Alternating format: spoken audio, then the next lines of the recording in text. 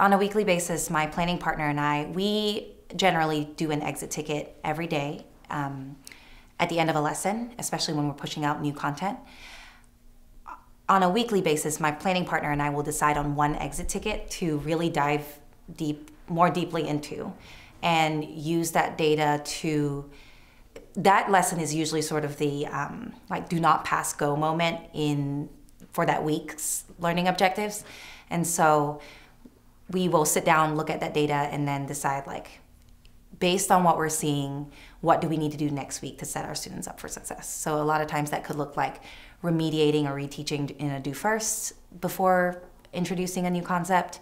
It could look like putting on the homework. So it just sort of takes a variety of different forms of how we proceed based on the data. Go ahead and turn to the exit ticket.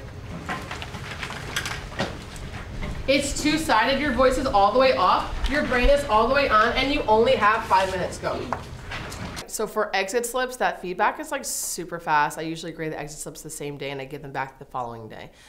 Based on that exit slip data, I'm able to pull small groups. And I'm saying, okay, 75% of the class got this, you guys didn't.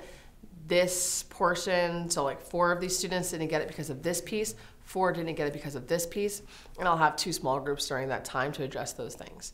I'll just pull them for, maybe 8 minutes, address the concern, have them work it out, solve the problem again, and then set them on their way when they've mastered it.